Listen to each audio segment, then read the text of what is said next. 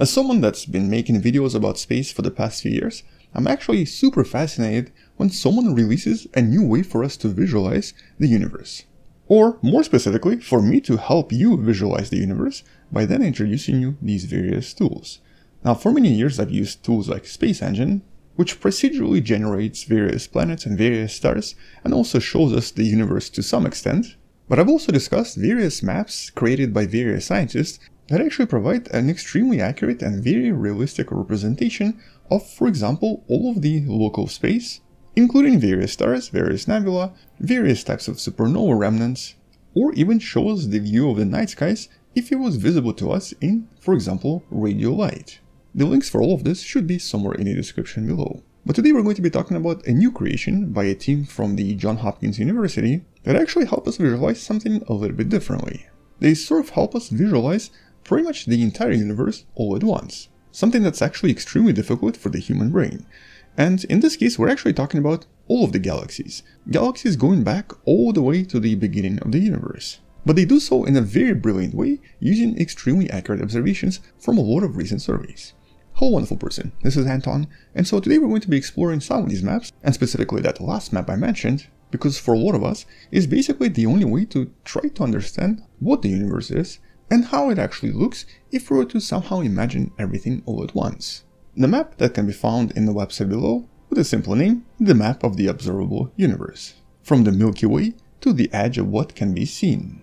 And exploring this will only take you a few minutes, but will actually teach you quite a lot about the universe just by looking at a few pictures here. And what's really intriguing about this particular map is all of it is actually based on actual data of nearly 200,000 different galaxies collected over the past few years by the SDSS, Sloan Digital Sky Survey, that has been actually releasing data pretty much every year for the past 22 years or so.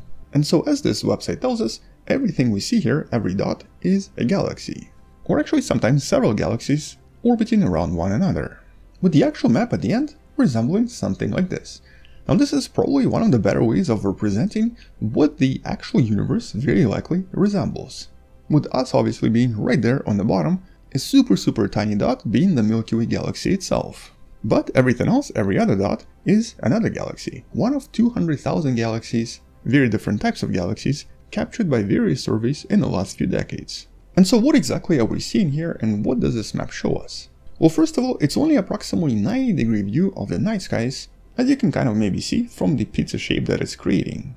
But it is showing us pretty much the entire universe during its 13.8 billion years of existence, with the earliest light, the so-called cosmic microwave background, seen as the outer shell, or the pizza crust of this pizza slice.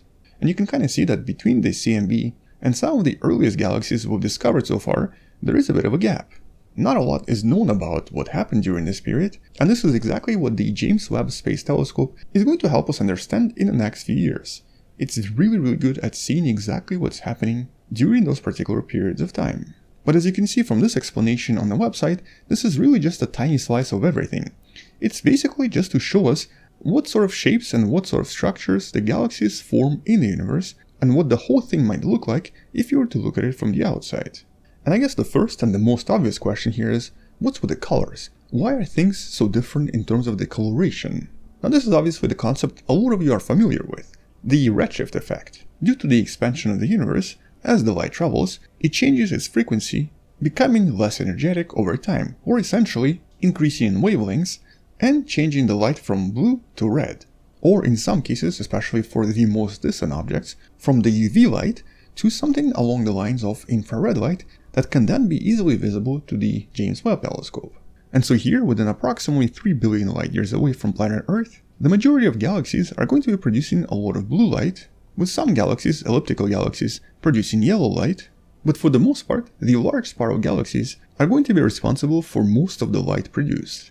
And so because of the active star formation in a lot of these galaxies, for the most part the light is going to resemble something like this. But as we travel farther back in time, at a distance of 3 to 5 billion light years away from us, we're going to start seeing a lot more elliptical galaxies, mostly because they're much brighter, but also generally are much larger in size as well, so they're much easier visible from faraway distances. And so as we keep looking farther and farther back in time, things start to become more yellowish at first, and then start to become more reddish. And so here we find ourselves approximately 5 to 7 billion years ago. And this is where a lot of the galaxies that we're seeing are usually going to be elliptical galaxies as well. But in this case, their light is redshifted, so they start to appear more red. Which is kind of why we get the blue, yellow, and red in this particular pizza slice as well. But you may notice that a little bit after that, things start to appear blue once again. So what exactly is causing that? And that's of course after a redshift of approximately 1. At this point, most of the other galaxies become kind of difficult to see, but these types of galaxies, quasars, become extremely easily visible. And some of the closest quasars end up producing blue light. We've actually discussed quasars before and even the formation theory behind them. You can find one of these videos in the description below. But in a nutshell, these are really massive galaxies, very active galaxies, whose massive black holes end up creating huge amounts of light in the center, and whose extremely powerful jets can then be seen from pretty much the limits of the visible universe. And if these jets are pointed directly at us, they become even more bright, and are actually then called blazars. And so that's kind of all of those blue dots we're seeing anywhere between 8 to possibly 12 billion years in the past, or at the redshift 1 to maybe about 4. There are naturally some other galaxies visible here as well, but the majority are quasars. But as we go back in time, at some point, only some of the most visible, most powerful quasars remain visible at really far away distances. And because they're so distant from us, their light is now going to be redshifted as well. Which is essentially why a lot of this blue light first becomes slightly yellowish, but then for the most part, all of the most distant quasars are usually going to be mostly red. Although here, when the universe was approximately 1 to 2 billion years old, or at the redshift 4 and higher, that's when things get very mysterious, and at the moment we don't really know what's going on there. That's exactly what James Webb is for. It's going to help the scientists solve all of these mysteries. And then, except for color, one more thing that's really apparent here is of course the structure. None of this is randomly distributed, and you can sort of see that the galaxies form a very interesting web-like structure. This is what the scientists usually refer to as the cosmic web. The concept we've discussed in some of the previous videos you can find in the description. And so that's the structure you can kind of see if you look closer at the formation of these galaxies across the universe. Today it's believed that the cosmic web is responsible for quite a lot of things, including the evolution of galaxies, including the distribution of matter in the galaxies, and potentially a lot of other things we still don't understand. And then we reach the end of the map. At this point, nothing else is visible, and that's essentially the edge of the observable universe, with this part right here being of particular interest to modern research. And so personally, I was super excited to see this map because it definitely helps communicate science in such a better way, in a very visual, very intuitive way.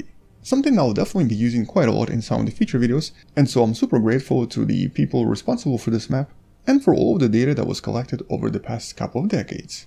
And so definitely a super exciting map to help people like me explain science a little bit better.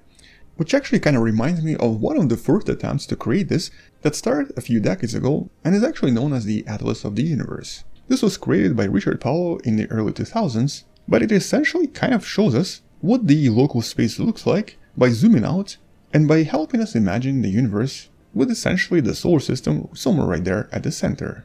And so this particular map inspired quite a lot of other science communicators and quite a lot of astronomers to try to create their maps afterwards.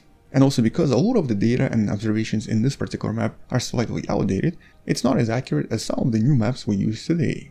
The link for this map is also in the description below. On that note, go check out the pizza slice map by yourself, or show it to someone who would like to learn more about what the universe actually looks like. Thank you for watching, subscribe, share this with someone who loves learning about space and sciences, maybe come back tomorrow to learn something else, and maybe support this channel on Patreon by joining channel membership or by buying the Wonderful Person t-shirt you can find in the description. Stay wonderful, I'll see you tomorrow, and as always, bye bye.